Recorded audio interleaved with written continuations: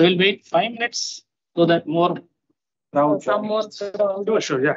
Take your time. We haven't seen. I'm You're sitting fine. around all day, so it's better to just move a bit.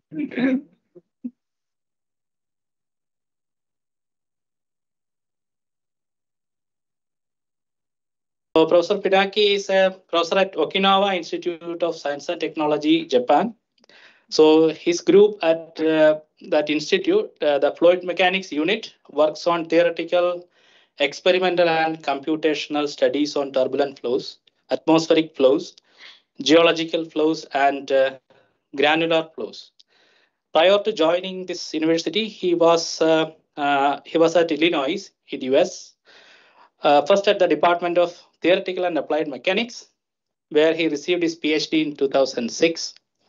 And then at the Department of Geology, where he was a postdoctoral fellow and later a research assistant professor. So now he is a professor at Okinawa Institute of Science and Technology, Japan. So looking at his vast experience in fluid mechanics, fluid dynamics, and a lot of interesting publication in very high-end journals, it made me dizzy basically. So he's going to talk today, and I think he's recently working on tropical cyclones. So on surprising thermodynamics of landfalling hurricanes. Very good. So welcome, Professor Pinaki. Warm welcome to IITM. Thank you very much. So over to you. Thanks very much. Thanks very much for the kind introduction. Thank you all for coming to this talk. So I'll be talking about how landfalling hurricanes, cyclones, typhoons, tropical cyclones, how they decay. And I'll try to make a case that the decay processes are controlled surprisingly by moist thermodynamics.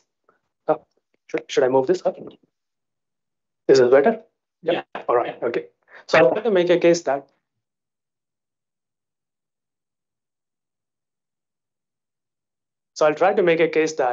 surprisingly, moist thermodynamics plays a key role in determining how landfalling hurricanes decay. So I'll just use the word hurricanes, but of course the general word is tropical cyclones.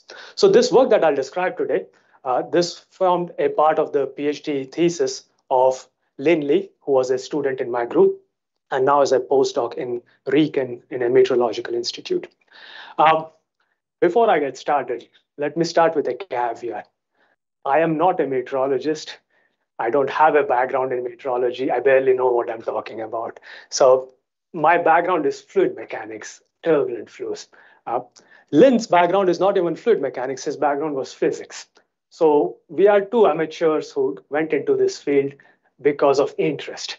So I think it will show in the way we approach the problem that we are not experts in this area. Nevertheless, I hope to convince you that there might be something interesting in what I present, and I would very much appreciate, I'm very aware I'm in front of experts in this area. I would very much appreciate your feedback if there's anything of value. Okay, so let's get started.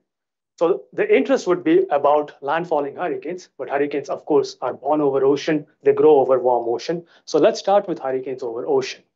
And here's just a very simple schematic of a hurricane over ocean. And it's a gigantic vertical structure. As you know, the radius of a hurricane is of the order of hundreds of kilometers. It spans all the way from the surface of the ocean all the way to tropopause, so let's say around 15 kilometers. So we're talking about a gigantic vortex. And if we ask, what's the basic energetics of a hurricane over ocean at a mature state? Well, this goes back to many people have worked in this area, primarily Kerry Emanuel. It goes back to the idea of treating a mature hurricane as a heat engine. And in this, actually, Emanuel model is like a Carnot heat engine. But regardless, it's a heat engine. And in this notion of a heat engine, treating hurricane as a heat engine, the idea is hurricane is fueled by the moisture from the ocean. And what the heat engine does is it transforms the heat energy, which is basically the latent heat of moisture, into mechanical energy, which are winds of the hurricane. So that's the basic idea, the simple idea of a hurricane over ocean. Moist thermodynamics is at the heart of a hurricane over ocean. Well, this simple conceptual picture can be very useful to make predictions as to what happens, for example, in a warming climate. In a warming climate, sea surface temperature is higher, atmospheric temperature is also higher. And now, of course, because of the Clausius-Clapeyron relation, the warmer air can store more moisture. So warmer climate makes conditions conducive to have stronger hurricanes. That's why global warming is a major concern in terms of hurricanes. And if one looks at certain ways to look at the data, one of the ways is from Jim Cawson, about the proportion of major hurricanes over time. We can see that over time, the proportion of major hurricanes has been increasing. There are certain other features also of hurricanes that one can look at and see that it's been changing with time, increasing with time. Although I must add that there are some other features for which we don't see a trend. So for example, number of hurricanes. We don't see any systematic trend with years. So it depends on what kind of stuff that we are looking at, because hurricane is not just affected by one thing, it's of course affected by a conjugation of many, many things. If we focus on not just hurricanes over ocean, but hurricanes over land. So here is just one simple analysis we did, which is we looked at the intensity of hurricanes that were making landfall from North Atlantic hurricanes. So these are North Atlantic hurricanes that are making landfall in North America on the East Coast. And we asked, how does we know that the fraction of hurricanes, major hurricanes, has been increasing over time, but these are over ocean. Only a small fraction, fortunately, make landfall. What about the intensity of those hurricanes that are making landfall? And what you find is that basically it's a flat trend. In other words, fortunately for us, although we have more intense hurricanes over ocean, the ones that make landfall, they are being unaffected by climate change. So is it that we are very lucky that we have no effect in landfalling hurricanes for climate change? Or is it that this is not the only way to look at the effect of climate on landfalling hurricane? So we shall investigate this problem in further detail. Okay, so let me first start with a conceptual picture for what happens to a landfalling hurricane. Unfortunately, there's a very, very simple model to think about a landfalling hurricane, which can be realized on a tabletop, basically in your cup of tea, coffee, whatever. The idea is we can think that a hurricane over ocean is a cup of tea that is being stirred. And that stirring is provided by the ocean moisture, which is providing all the energetics for the hurricane. But once a hurricane makes landfall, that source of moisture has been cut off. So the stirring, the forcing has stopped. And what you have then is sort of like this cup of tea that was stirred before, which was the hurricane over ocean. And now that experiences friction against this surface, also on the side surfaces, but let's ignore that. So the bottom friction slows down the hurricane, and that's basically the model we have conceptually for landfalling hurricanes. A landfalling hurricane decays because of what is called a spin-down vortex, because of friction with the ground underneath. That's why understanding friction is such a key thing for predicting how a hurricane would decay. In this model of a spin-down vortex, thermodynamics plays no role. The notion is that when the hurricane is over ocean, it's a heat engine. Ocean moisture is coming in, condensing, and driving the energetics of the hurricane. But when a hurricane makes landfall, it's decaying because of friction due to the ground. So it's a non-thermodynamic system, the key dynamics being friction with the ground, spinning down because of friction with the ground. So let's keep that in mind as we go through the data. Here is a famous, infamous case of Hurricane Katrina, which made landfall in New Orleans in 2005. And this is the path Hurricane Katrina took. And on the right, I'm showing the intensity, which is the maximum winds in a hurricane right near the eye wall of a hurricane, past landfall. So it made landfall around category 3, 60 meters per second. And what you can see is the first day past landfall, the hurricane intensity decays very, very rapidly. And after that, the rate of decay slows down. Hurricane Katrina was also one of those cases that causes a lot of flooding and other damages. About 1,800 people died and billions, hundreds of billions of dollars in damages. So an infamous case of how much damage a hurricane can cause. And most of the damages caused by a hurricane is within the first day past landfall, because this is where the intensity decays maximum. If we look at how the intensity decays first day past landfall, it can be pretty well captured by empirically by an exponential decay.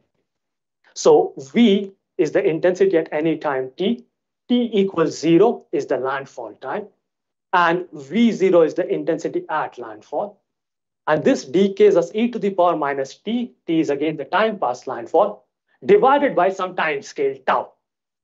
I'm going to focus on this time scale tau. This is the decay time scale tau. So basically what I'm going to do is I'm going to use HERDAT data, Atlantic HERDAT data. This is actually from the Atlantic HERDAT data. It is data that is spaced every 6 hours, gives you the intensity. And I'm going to take the first day past landfall. I'm going to fit an exponential curve, and there's only one fitting parameter there. And that fitting parameter is the decay time scale. So for each hurricane that makes landfall over a large period of time, I'm going to calculate the decay time scale. And what I'm going to ask is there a time trend, a systematic trend in the decay time scale? That's where I'm going. Okay, so what do? I take a I mean my poor student, Linley.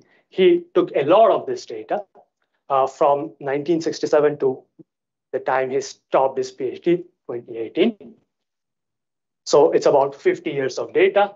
We started at 67 because in the North Atlantic hurricanes, this is where the satellite data became very reliable. So you have very reliable data starting from 1967. And here are a whole bunch of tracks that we have plotted. And I have colored them differently within the first 25 and the next 25 years, just to show that there isn't any very clear systematic trend in the tracks of a hurricane. So each of the hurricanes that I've plotted here meets two criteria.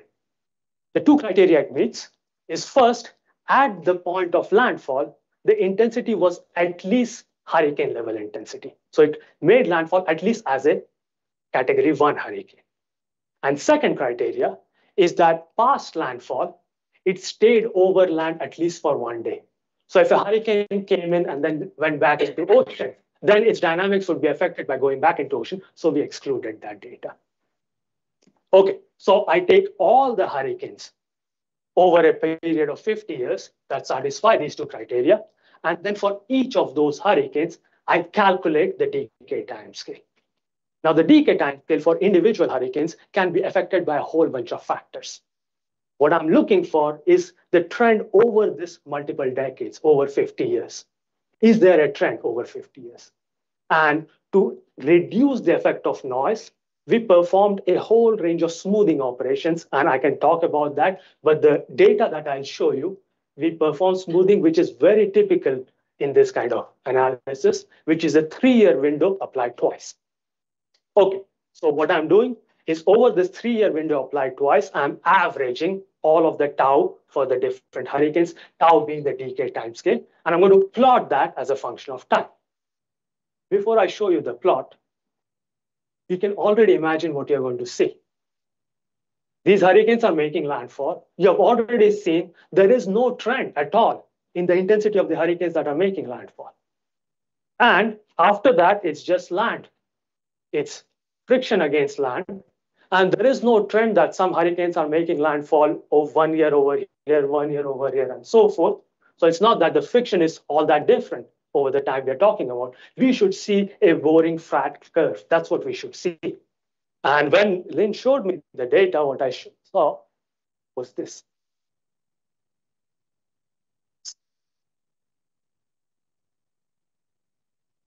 Decade past landfall over from 1968 to 2018. What you see is that there's a systematic trend. So the line that you're seeing, this solid gray line, is all the data for each of the hurricanes that are making landfall smoothened.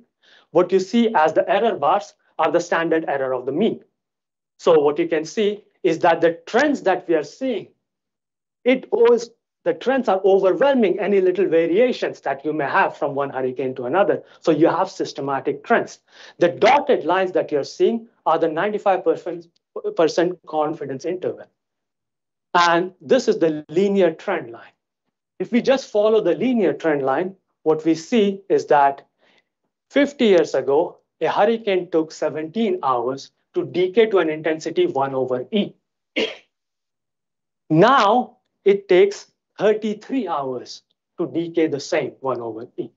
There's a systematic increase in the decay timescale. Put differently, decay of hurricanes over the years have slowed down. Decay has become slower. And it's not a monotonic trend. There are interesting ups and downs around these monotonic trends. And notice that the amplitude of up and down is not dominated by the errors. So you can really see ups and downs, and you can also see a systematic trend. So this is far from a boring curve, but this is a curve that we are not able to understand using our framework of just a spin down model. So this intrigued us immensely. We struggled a lot to try to see how we can understand this. And one way we went around after trying many, many things is to ask, we don't expect a connection between the decay of a hurricane and climate. Because decay of a hurricane, we expect thermodynamics plays no role. Therefore, climate should not, in principle, play any role. But what if that understanding is incomplete? What if climate does play a role? Then what's the easiest thing that we can try to check? And what we did is to ask, I have no idea why it's showing up like this. Is it showing up like this yet? I'm sorry, this is supposed to be North America. So you'll have to trust me on this. But what you have to, I'll try to describe. I'm sorry. I made my presentation on a Mac. I copied it onto this Windows computer, and I thought, so nice, the video works. But I did not check this figure. I hope this is the only one. Anyway, this is supposed to be a map of North America. Everything in here has gotten flipped down.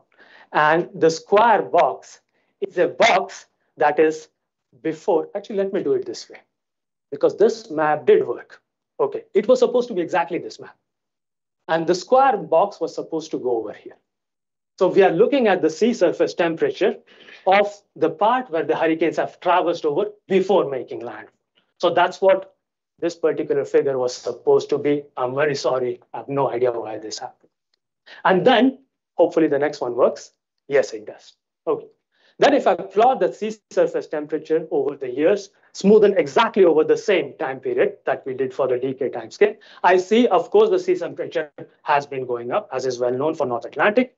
But we also see there are ups and downs, which you may think about in terms of some oscillations. But regardless, the empirical data shows there are these ups and downs. More curiously, if you take the two curves together, here in gray is the timescale data, the decay timescale data that I showed you. And here in blue on the same graph is the sea surface temperature data that I showed you. You can already visually see that there is a nice correlation between the two. And of course, you can do all kinds of statistical tests to check that the correlation is statistically meaningful and so forth. And we report all those kinds of tests. But I think you can already visually see these are two well correlated data. Now, just because two things are correlated does not mean there's a causal relationship between the two, right? Correlation does not imply causation. And you can come up with various absurd examples. And because I love absurdity, here is one. In red is the age of Miss America over 1999 to 2009. And in black are murders, I guess, in America. I don't know. Steam, hot vapor, and hot objects. I have no idea who collects data like this. But they do. And if you see the two curves, again, they're amazingly correlated. But it would be an absurd leap of imagination to say that there is any causal relationship between the two. If you like to waste time, you can just Google spurious correlations. And it's full of superbly interesting examples like this. In any event, the point being, we saw two time series that are correlated. I can't jump from there and say that there's a causal relationship between the two. To see if there might be a causal relationship, we turn to simulating hurricanes.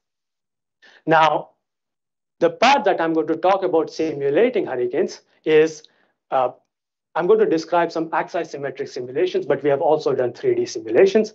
But let me just give you kind of an overview of what we did. To get started, the origin of our coordinate system is at the center of the eye, at the surface of the ocean. This is my radial coordinate system, R, and this is my vertical coordinate system, Z. Okay? So Z, R coordinate system. And if I look at the equations, the system that we use is from George Bryan. It's called Cloud Model 1. NCAR maintains this code. It's very, very nice for people like me that this code is freely available. So you can download it, you can modify it, which is what my student did. So just to give a very brief overview of the code solves momentum equations. These are effectively Navier-Stokes equation, but you also have Coriolis forces, and you have a bunch of diffusion and damping terms in it. You have a pressure equation that's coupled with the Navier-Stokes equation. You have a temperature equation, and you're also accounting for all kinds of phase changes between moisture, water, ice, and so forth. So it's a set of rather complicated equations, but it is, of course, much simpler than what an actual hurricane is. So it's an idealized simulation of a hurricane. And what we did is we used this code and we developed hurricane from a small initial vortex over ocean of uniform temperature. Here I put the temperature as 301 Kelvin. And what you see is that the intensity of a hurricane goes up and then becomes mature, for this case, around 60 meters per second. So around like a category 3 hurricane. So this is hurricane over ocean. Then we wanted to simulate landfall. And to simulate landfall, we just modified the code. And what we did is we just removed the ocean. Now, a landfall in a real world is not that your hurricane is over ocean and boom, the hurricane is over land. Of course, it goes gradually from ocean to land. But we wanted to do a very, very simple numerical experiment where we remove the land immediately. And if you do so, and by removing the land, what I mean in the code is you just cut off all of the moisture flux and the sensible heat flux that's coming from the ocean. That's basically simulating landfall. And as you might expect, the intensity immediately decays. And in fact, you can also show that empirically, exponential decay is a very, very good fit. R square is something like 0.98, something like that. It's very good fit to both real data as well as the simulated hurricanes.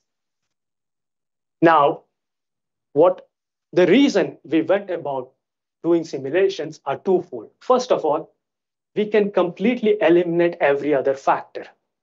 The question that we want to ask is, if we develop hurricanes over oceans of different temperatures, we make it go to the same intensity, and then we make landfall. Am I going to see a systematic trend in how slow things decay? That's what we wanted to ask. In a real hurricane, who knows what other factors have come in? But in a simulated hurricane, we can control it. So that's what Lynn did. Here is a curve where the hurricane was developed over an ocean at 299 Kelvin. And here is another curve where a hurricane was developed over 303 Kelvin. And you can immediately see every other thing in the simulation is the same.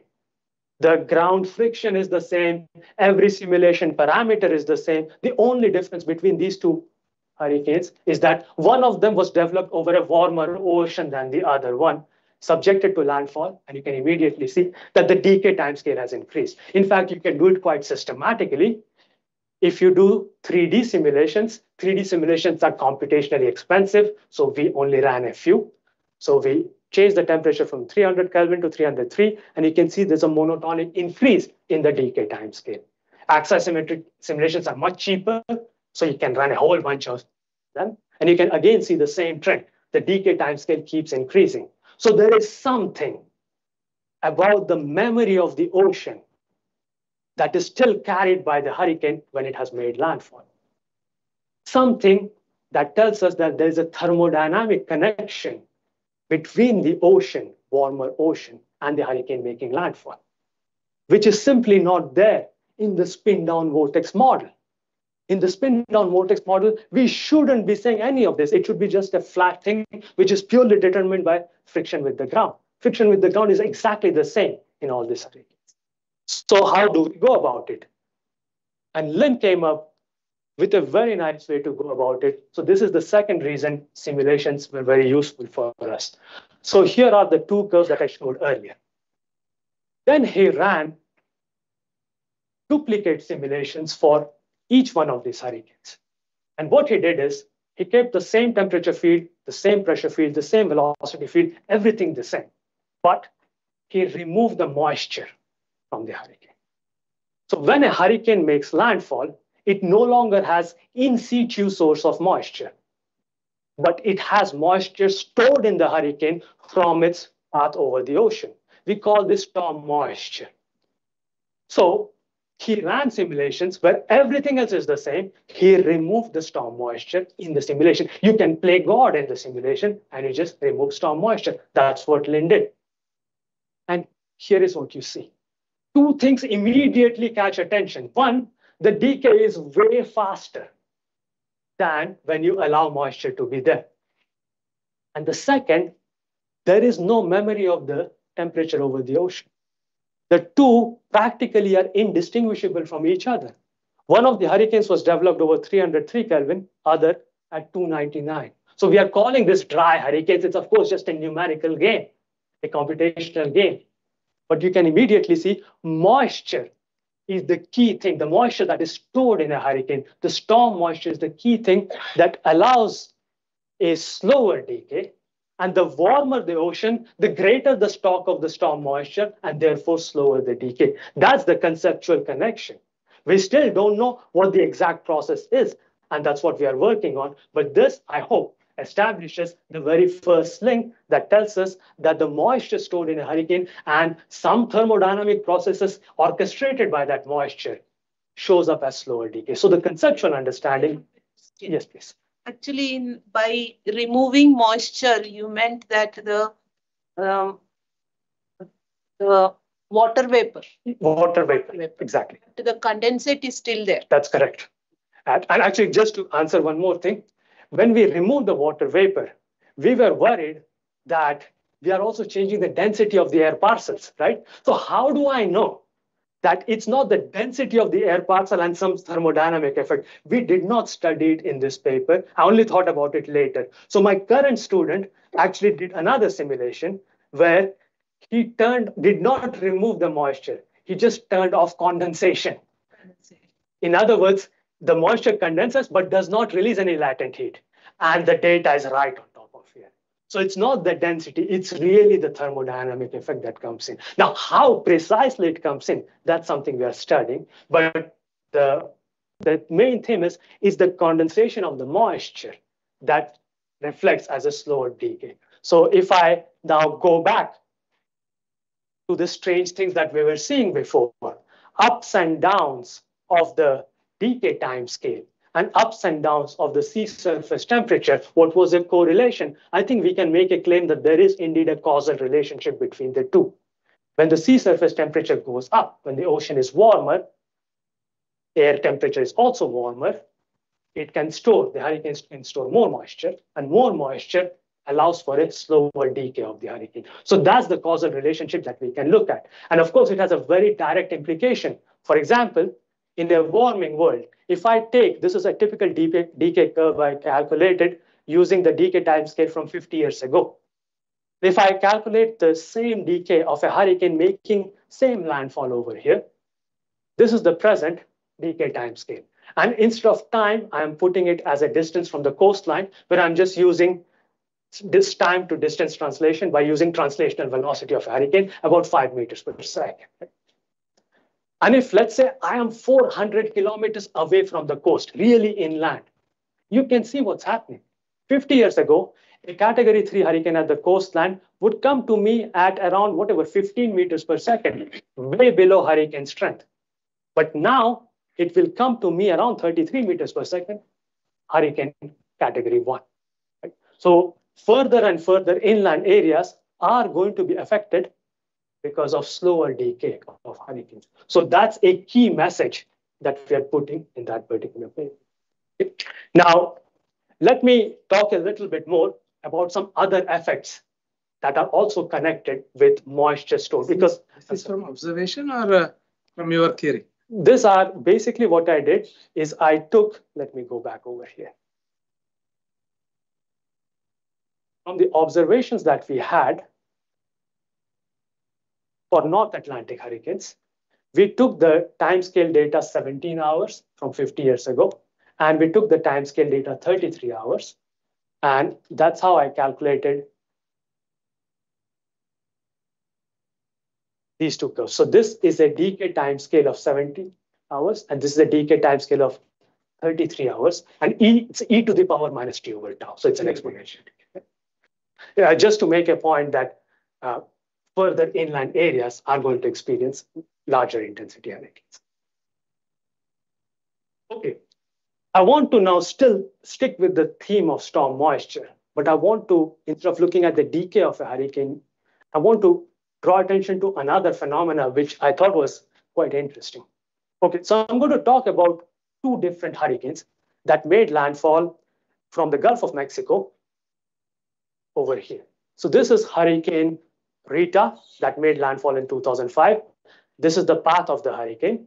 It made landfall over here. And here I'm plotting the intensity of the hurricane. Again, the data is available in the Atlantic HurrDat. And what you can see is this is over ocean. This is where it made landfall. The intensity decayed exponentially over the first day, continued to decay for the second day. And by the second day, when it reached all the way close to where I used to be in Illinois, the hurricane had completed, the storm had completely dissipated. Eventually, 3 years later, Hurricane Ike made landfall in a very, very similar area. It followed a path initially that was also very similar to Hurricane Rita. Over the first day past landfall, this hurricane also decayed very rapidly. But strangely, after one day, when the hurricane was over here, far away from the Great Lakes, no source of moisture, over here, the intensity started to go up immensely. And hurricane or the storm regained strength and continued all the way into Canada. So something happened. And what that something is extratropical transition. So this hurricane underwent extratropical transition, turned into an extratropical storm, and then continued to be active. So if you are a weather forecaster, which I guess many of you are, so you would be very interested to know which of these two fates is there for this hurricane. Because of course, the prediction is going to be absolutely and utterly different for the two cases. So therefore, extratropical transition is a topic of immense interest. This was all very new to me. I'm sure this is all very familiar to you, but this was all very new to me. So I had to put some effort with my student to try to understand what the basics of this transition are. So just so that I give the simple picture that we understood, this is the typical picture of the thermal structure of a hurricane over ocean. I'm showing you a cross-section of the hurricane. This is the ocean. This is the secondary circulation of the hurricane and about the central axis. So this is the vertical axis. This is the radial plane, vertical radial plane. My primary circulation is like this. And of course, as I go up, it's going to reverse direction. The key thing to note here is that the secondary circulation comes to the bottom of the eye wall saturated with the moisture from the ocean. And as this saturated moisture goes up in the eye wall, it releases condensate and therefore heats up the eye wall. So the eye wall and the eye region, if I look at the temperature relative to the sounding temperature or relative to the temperature of the environment at the same altitude, I find that the eye wall temperature and the eye temperature is warmer than the sounding temperature. And that's why this is often called a warm core.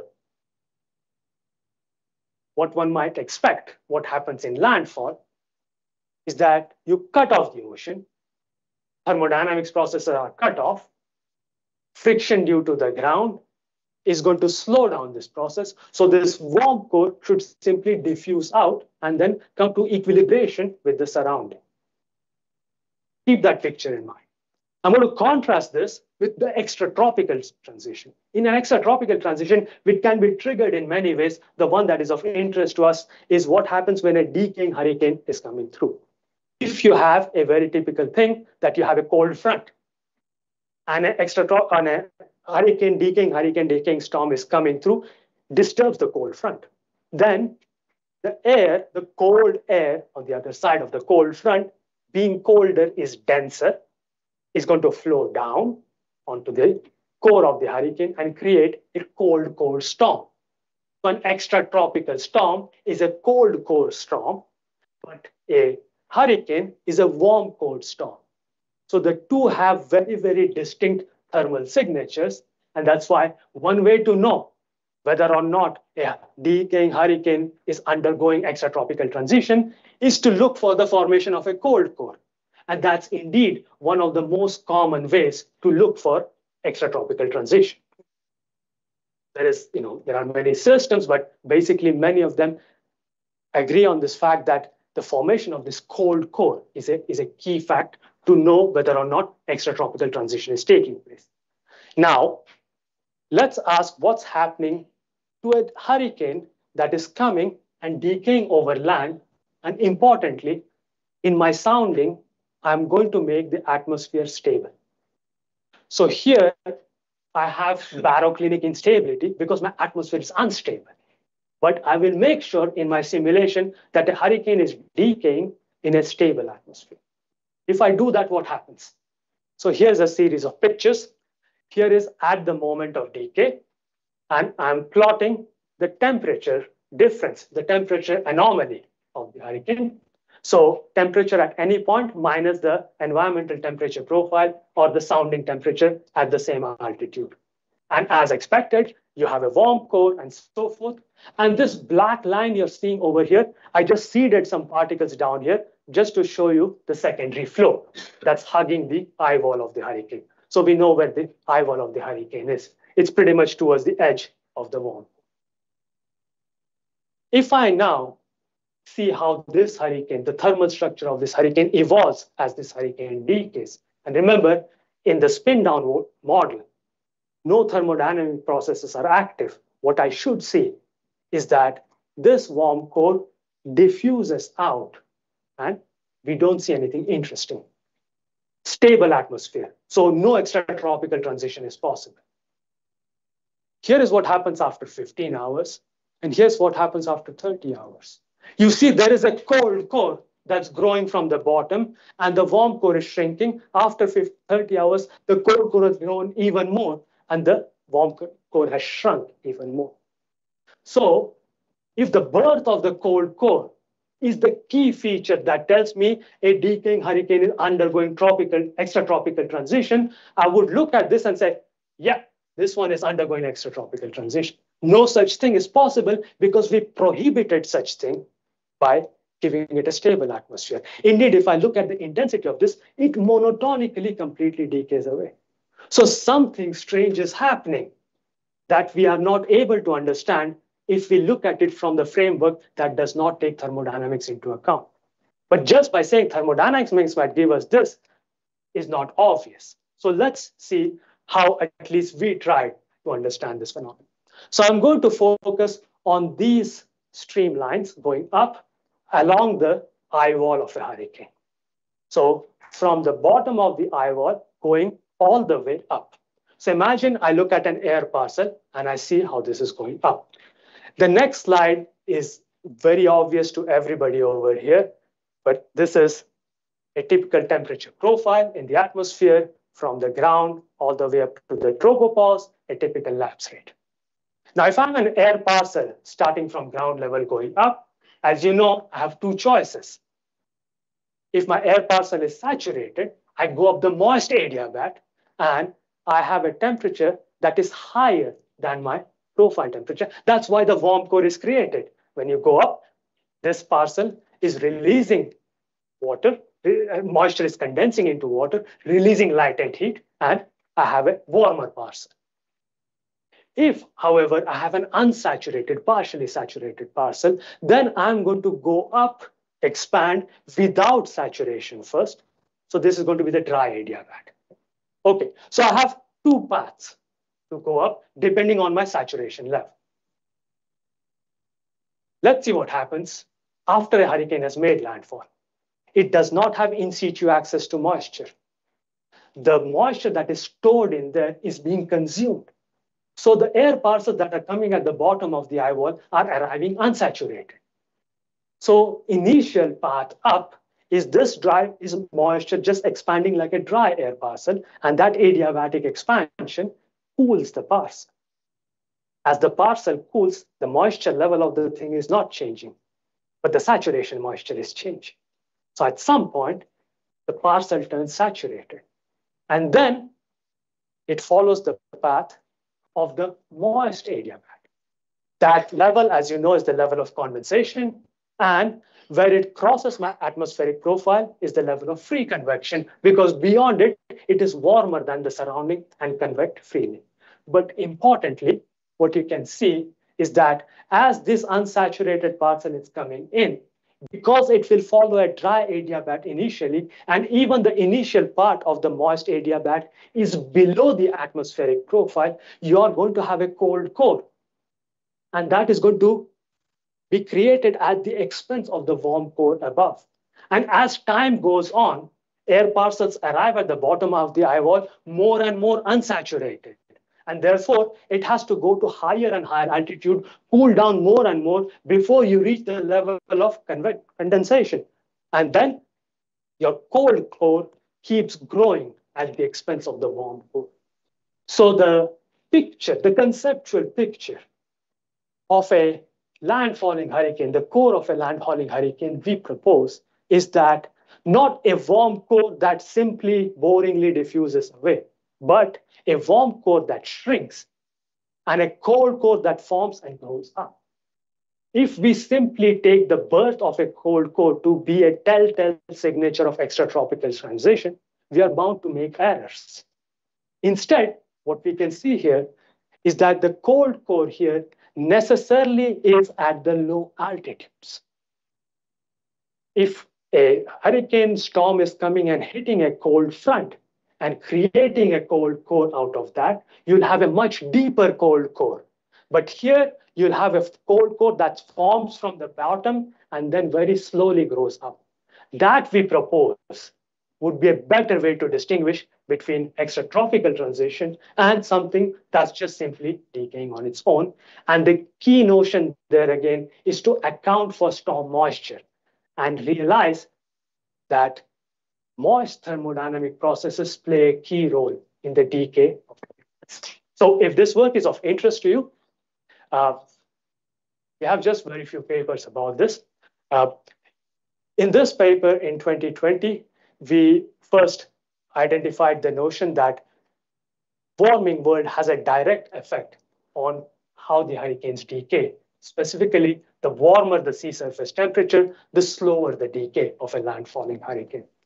In a subsequent 2022 paper, we actually looked at many, many more aspects of data analysis, because smoothing and all this sort of stuff, you have to be very careful about errors and so forth. So these two papers are connected with the idea of decay. In this presentation, I only focused on the sea surface temperature.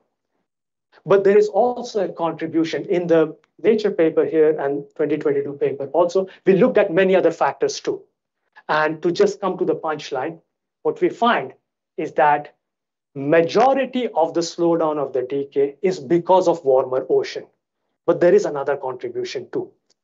There is a slight shift in the longitude of the landfalling position for the hurricanes. So there is a track change contribution also.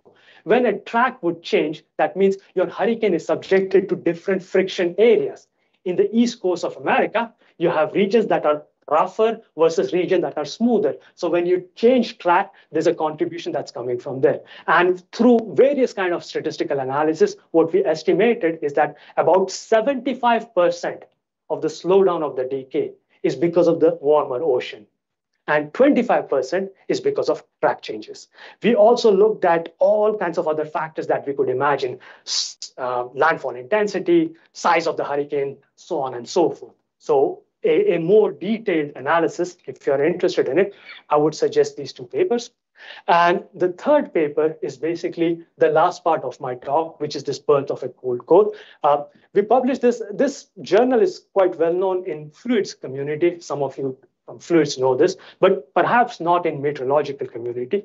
So if that work is of interest, I would be very grateful if you take a look at this paper. And before I finish, let me just acknowledge all the work was done by a student who was funded by my institute. So without a very good student, as every faculty here knows, it's very difficult to do good work. So I'm acknowledging my institute, OIST. We were also able to use the computing facilities. For the axisymmetric simulation, you can run it on your laptop. But the 3D simulation, you really need a cluster. So we are very thankful for our scientific resources that are provided. I'm also very thankful that we were able to discuss with various people about different aspects of this research, and to Chris Lance and Frank Marks for giving us answering questions about Atlantic data. The data is available freely, but we wanted to also check, is there a systematic time difference, kind of a systematic error change in the data? Because if the data gets more reliable now, as opposed to before, any trends that you might find in the data, maybe because the data is more reliable, the error bars are smaller. But what turns out very nicely, and we do this analysis, is that when you calculate the decay timescale, you take a difference of velocities, difference of intensity. So whatever is the systematic error cancels out. And that's why the improvements in the number of weather stations, in fact, does not matter to the analysis that we do. The trends that we identify, I suspect, are indeed robust trends. So with that, I thank you very much. It's been very kind for you to listen.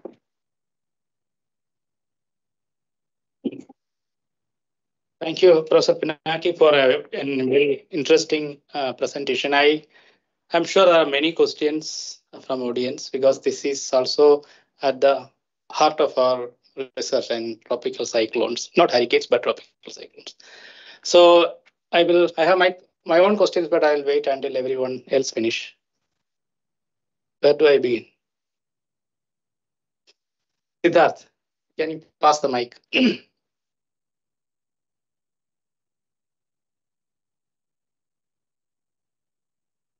Professor Chakraborty, I must say this is an excellent talk, very clean analysis.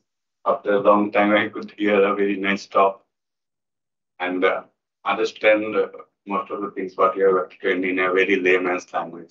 I only understand things in layman's language. So this is one of the things of coming from outside in a field. I had to really simplify everything, because otherwise I had no way to understand it myself.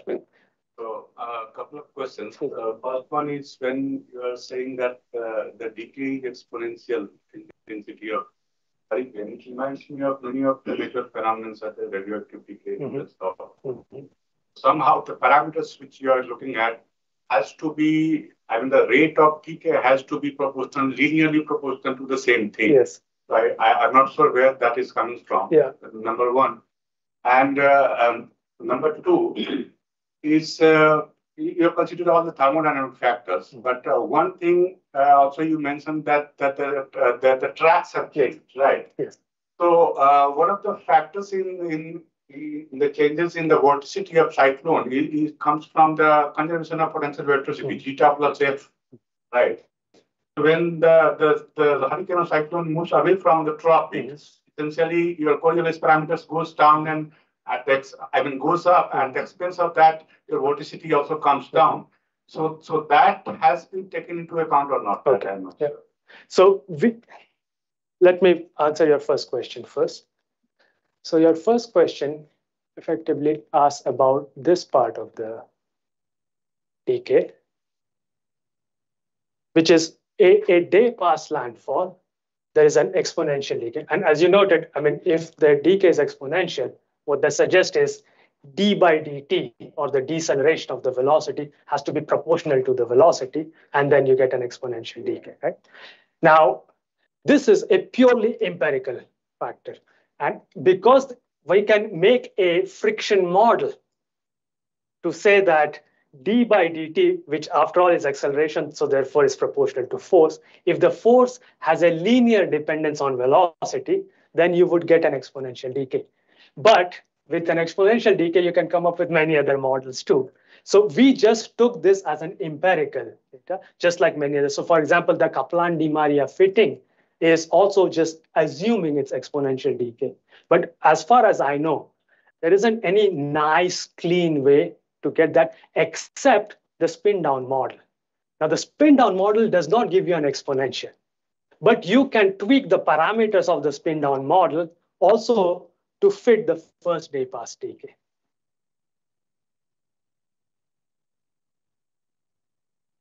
Part of like cyclones, the changes in the difference between central pressure and the pressure outside, Yes. that drag essentially drives your velocity, maximum velocity. Yes. So if your changes in the central pressure and ambient pressure goes in the same way, then you can. It indeed does. So people who study the intensity decay also try to look at, because all these databases give you the intensity, they also give you the P minimum. So you can then calculate the delta P and then see how the delta P is increasing, how the delta P is decreasing as this hurricane decay is taking place. So our P min is increasing, right? So this idea over, you can also then fit an exponential curve on that decay. People have tried to relate the two together, but then you have to also assume a velocity field for the surface, like it's a modified Rankine vortex to connect the Vmax, which is the intensity, with the delta P. So empirically, the two actually give you very, very consistent results. But one thing I would point out is that in any of this, you're going to have to grapple with this decay timescale tau, and then ask what physical parameters set that decay timescale tau. And what we suggest is that one of the key parameters that's missing in our analysis is the storm moisture, which is not to say that's the only parameter, but there are certainly other parameters too. The other question you asked about the tracks. So in the tracks, what we did is we looked at systematic trends in the position of the landfall. We also looked at, so we have 4 points past landfall. We also looked at the centroid of those points. And in latitude, we could not find any systematic trend, but in longitude, we did find systematic trend. The idea of the F parameter being different, I don't think that would be a major consideration here, because in latitude, we are not finding any systematic trend. So my guess is that the 25% contribution that's coming from the longitude might be coming because of surface friction. But we have not done any real analysis there to get that causal relationship clearly. We have only statistical analysis there. So it's not a very convincing answer, but that's basically what we have done. Thank you. There is a question there. Ganathi has asked. No? Okay. I saw you here his hand. Any other question? Madam. Anybody else? They will come up. I have 2 questions. One is relating to the first part, where you mentioned that the moisture, the water vapor is taken out. Yes. So what will happen is that the condensate, indeed, it will be, dry air will be entering the storm. Yes. So it will indeed evaporate very fast. So it would indeed cool the. Yes. So that is what probably is happening in the first case, right? Absolutely. Yeah. So the storm decays very quickly. And indeed, as you just said, that whole warm core, it dissipates very rapidly into a cold region. And that's indeed the region why it decays so fast. Decays so fast because there is no latent heating further happening there to sustain the storm further.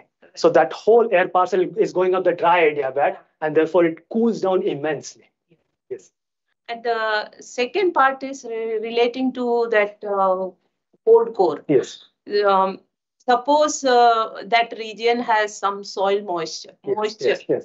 Yes. See, I was curious if you tried some sensitivity experiments by introducing more moisture at that point of view. So, yes. Yeah.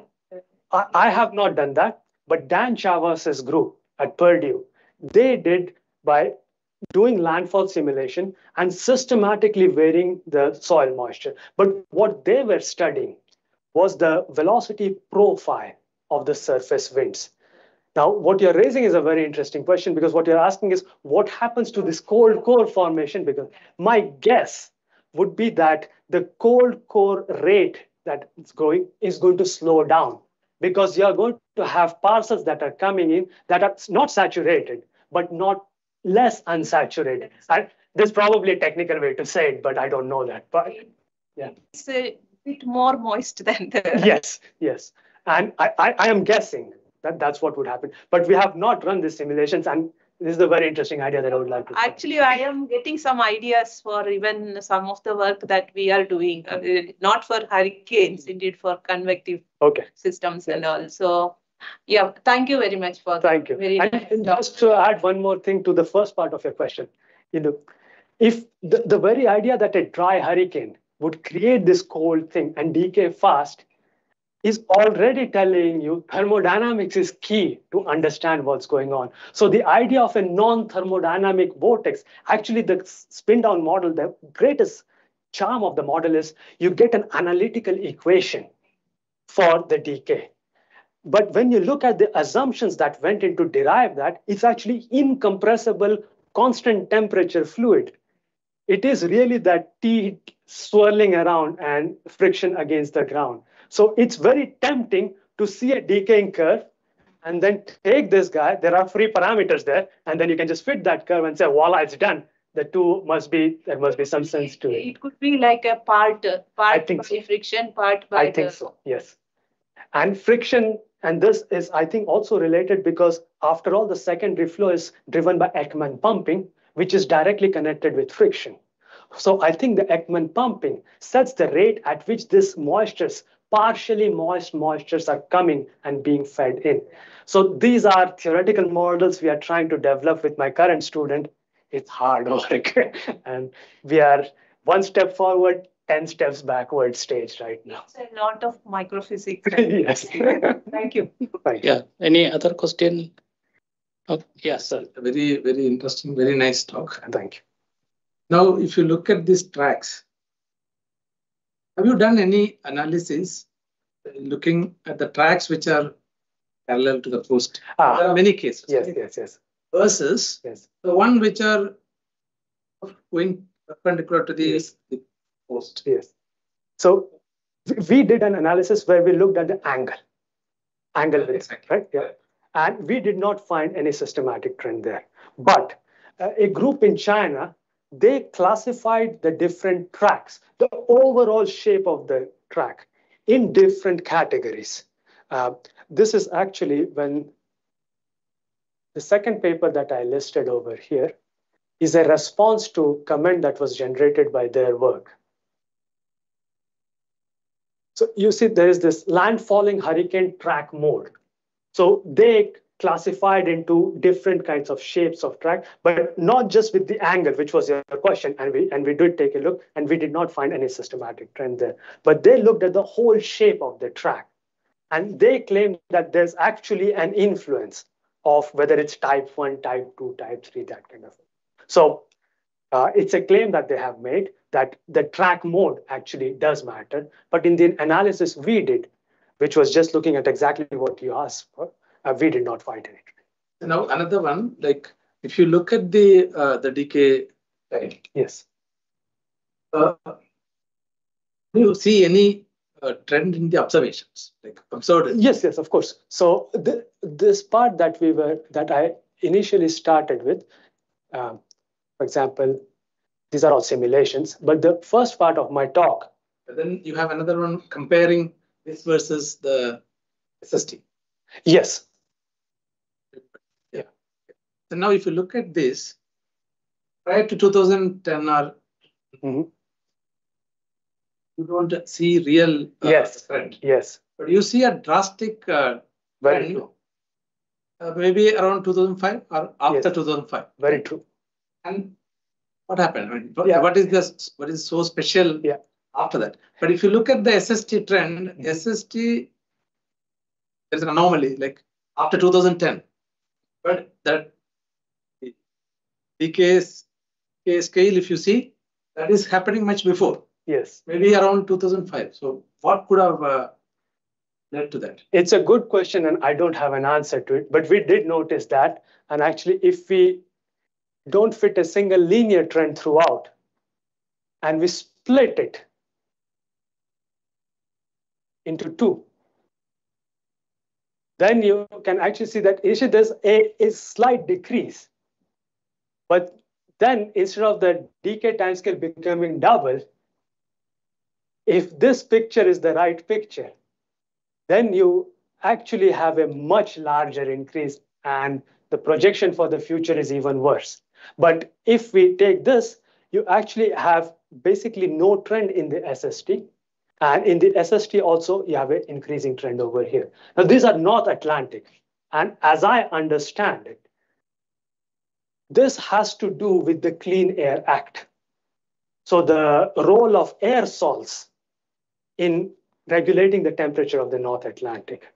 So the fact that Clean Air Act was initiated, I think Tara would probably know this way better than I do, but all I know is that aerosols are supposed to be the reason why the heating of the SST in the North Atlantic was more or less under control until about late 80s or early 90s. And after that, because the aerosols were removed because of the Clean Air Act, you have seen the sea surface temperature in the Atlantic grow much faster. So I suspect that the trend that we are seeing over here might be related with this, but it's really hard to pass down the data because as we chop down in time, we have fewer and fewer events to analyze. So I'm not sure how confidently I can make that claim. And now if you look at the recent years, the fall, right? There's a decadal, very clear decadal variability. Yes, both. I think so. But we actually, since that student graduated, I have not looked at after 2018. And can you please tell like how in a model you disconnected the ocean, removed the ocean? Oh, sure. Yes. Yeah. Okay, sorry. Yeah. So I can tell you about that. In the model, these are the equations that we specify for the model, right? We also have to specify boundary conditions. And in the boundary conditions, what you have to specify is what is called Q in, the flux that's coming in. And in this Q in, there are two contributions. I think only the latent heat or fluxes? Both fluxes. So as latent heat as well as sensible heat flux. So there are two terms there. One is coming because of the temperature difference between the air and the sea surface temperature. So that's the sensible heat flux. And another is coming because of the saturation difference between the boundary layer and the ocean underneath. So that's the latent heat flux. We turned off both the fluxes. Okay, both this is to turn off both. That was. Oh, I see. I'm sorry. Yeah. So we wanted to make things very, very simple. But if you actually, well, we have to turn off the latent heat flux. So I think your question is, what is the hypothesis to turn off the sensible heat flux? Right? We wanted to keep it very simple. But if we allow the sensible heat flux to be still on, and we keep the ground at the same temperature as the ocean, then you basically don't see much of a difference. If you start to change the temperature of the ground, you would see slight effect of the temperature of the ground, but really the basic trends still remain the same. We wanted to just create the simplest kind of a possible scenario. So that's why we just turned everything on. Real world, the soil. In real world, absolutely. There's going to be a contribution that's coming from there. The real world, there's also be a contribution of what Tara mentioned about soil moisture. Basically, you only played around with the turbulent fluxes, right? Yes. Yes. Turbulent exchange is completely off. But in real world, there would be these parameters also that would come in. Absolutely. Yeah. Okay. Any other questions? So I made an observation listening to your presentation. The observation is that the cyclone intensity is not changing at landfall in these 30, 40 years. But you said the moisture, it gets from the ocean increasing because SST warming. And that moisture is not condensed, rather it is used to increase the lifetime over the land. Yes. That's what it happens. Yes. So question is, why this moisture is not condensed over the ocean and it intensifying rather than it keeping as a reserve to expand its life? Okay. Why is that? Right. So when I showed that data, which is this data over here, we are looking at the intensity at landfall. Right. Now, depending on the path of the hurricane, typically the maximum intensity of the hurricane is reached before it has come close to coast. So if we look at the maximum intensity of a hurricane And that was kind of like what's going on over here. And if we just focus on the fraction of the major hurricanes, then what we see is that over time, there is a preference for higher intensity hurricanes. But that is the proportion of major hurricanes over ocean. It's not intensity. So proportion of, yes, it is not. So, but this is intensity. My question is, yes, the hurricanes tend to keep the moisture to increase its life rather than generate energy by condensing it. Okay. Why is that? Right. So the point that I'm trying to make is that it's not a rather than scenario. So if we take the simplest case, which is that more the moisture in a hurricane over ocean, higher its intensity would be. Suppose if we suppose that, then if I just plot the maximum intensity of hurricanes over ocean over time, and if I look at sea surface temperature increasing over time, I should see that the maximum intensity of a hurricane should also go up. But we actually don't see that. That's exactly my observation. That means the moisture it is storing but not using. Yes. So then the question is, what's going on over there, right? So is that thermodynamically there is a threshold up to which only they can use moisture to generate energy in a cyclone? What I understand, I have not worked in this area, but what I understand from listening to people like Kerry, maybe cyclone people can get this answer. A cyclone has any threshold level of moisture beyond which it can't use? I suspect it's probably, have you looked at the trend in troposphere temperature? Because essentially, yes, if both are reaching at the same rate, yes, your efficiency of the cyclone yes, remains same. Yes. That's T of the cold in terms of reservoir, yes, T of warmer reservoir versus colder reservoir. If both are increasing at the same rate, you should not see any changes in the intensity. Okay. That's explained the intensity not changing, but moisture holding is changing. That is used over the land. That's another interesting point. Another one more point you can note here is when you say that the decay time is increasing, that time if you look at the intensity falls that time. In this part, right? Yeah. It is just going the opposite direction. Opposite. Yeah. And the time when the decay is falling, yes, then the intensity is going up. Yes. Yeah. So it's very curious. Yeah, it's a Not peculiar one thing. scale. And this is observation. Very Observation. Yeah, This is what I wanted to share. yeah. Second part of my observation is that even after we accept your theory, how the warm core and diffuses after landfall, you have a proposal that there is a cold core emanating from the surface and warm tend to remain shrinking. Yes. But then you told us that how hurricanes translate into a extratropical system.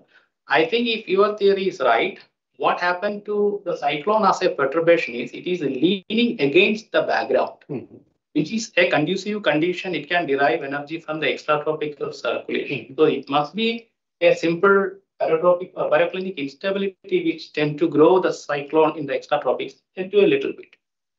In actual. Because in the simulation, we purposefully turn off any kind of barotropic possibility by picking the sounding that does not allow us for having any barotropic instabilities.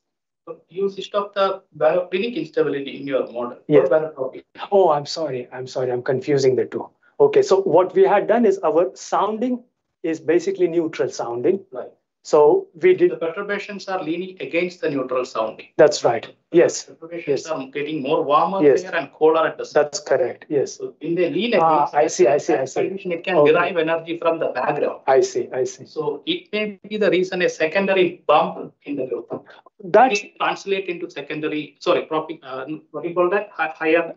The extratropical transition. So this bump. Must be derived from the background. See the track. Absolutely. Canada. Yeah. But this bump, we don't see in our simulation. You will not see if you don't have baroclinic transition energy in the model. That's correct. Yes. Yeah. And second, another point is that, okay, so your cyclone tend to stay longer over the land. Yes. But when we see the correlation that Sir was also discussing, there are very many episodes they are not in phase. Yes, that's absolutely true. So the issue there is that if I look at individual cyclones that are making landfall, the time scale of individual cyclones can be affected by many factors. So that's the reason we are trying to look at much larger time scales and trying to see trends, whether or not we can identify trends. And that's another reason why we wanted to really see these things in simulations where we can turn off every other thing and simply change one parameter. So before we could actually complement our observation analysis with the simulations, I wasn't very sure if what we are saying is really sensible. If the decaying phase of cyclone is not observed by satellite by using brightness temperature, people work on that. Can you tell us? This can be observed, right? How the warm core is dissipating with a split structure and then I don't know because observational experts must be here. I know that the satellite to derive the profile of temperature. It is possible, right? It should be possible. No? Yeah, it should be possible. It might have been observed. I would love to see it. Yeah. It's with observation. Yes. Yes. So I would love to see actually observations of this. And whenever I've talked with somebody, they would say, well, we have to use some kinds of a Doppler radar for this. This case, the second case is from which year? This case is 2008. Yes. So there could be some radar observations. Yes. Yeah. For example, over India, we can use radar observation to see the decaying phase and see whether the theory. Yes, also definitely there are data. I couldn't find anything, but again, I was probably not looking at the right places. So we had the simulation thing, and we understood, at least in the simple way. Mosaic of many radars. With that, they make a mosaic of all the observation, a 3D over the region. So whenever there are clouds, rain, that observations from radars. Any other question? Otherwise, we'll thank Professor Pinaki for this excellent talk. Thank you.